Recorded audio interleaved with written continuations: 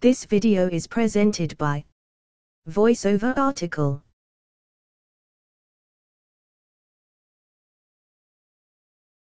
Credit has become a pillar of the American economy. When people began to look for ways to increase convenience in transactions, credit cards became popular as an effective way to exchange money in a cashless environment, making transactions faster and avoiding the problems associated with dealing in cash. The rise of credit merchants and the widespread use of credit for household transactions has made large financial groups such as Mastercard into catalysts for the daily flow of money between clients and businesses. With this power, though, comes responsibility, and now people are wondering how to respond to problems of credit fraud and identity theft, and where the responsibility lies for these safeguards.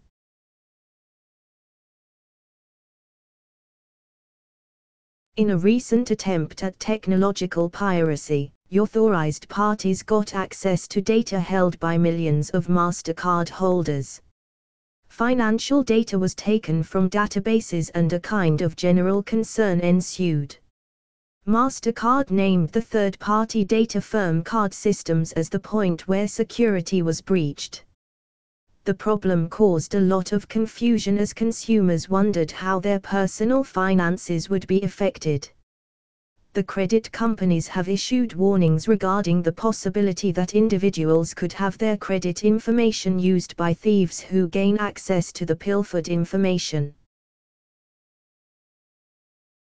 Still, Mastercard has made clear that cardholders themselves are not generally responsible for unauthorized charges.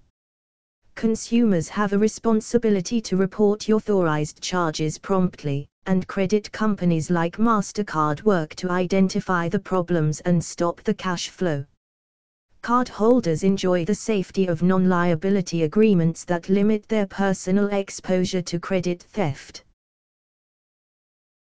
In addition, Mastercard and other credit corporations have come up with new ways to safeguard credit information in order to alleviate customer concerns.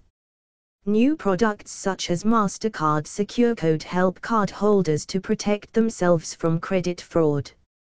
SecureCode is a product that deals with a growing type of credit use, the use of credit cards over the Internet.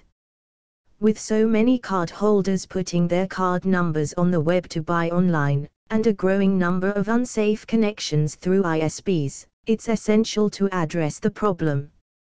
Open connections like Wi-Fi and cable increase the chances that hackers will somehow gain access to card numbers and be able to use them for illegal activities. Use of tools such as SecureCode helps Mastercard holders to make sure that their card numbers are safe. Another important point for those trading online is to protect their connections from vulnerability using firewalls, antivirus programs and other general network tools. Mastercard has long been a familiar name in the real-time market, in advertising and active in daily transactions. Now it is common online as well. If consumer trust continues, Mastercard will continue to manage finances and financial data for a long time.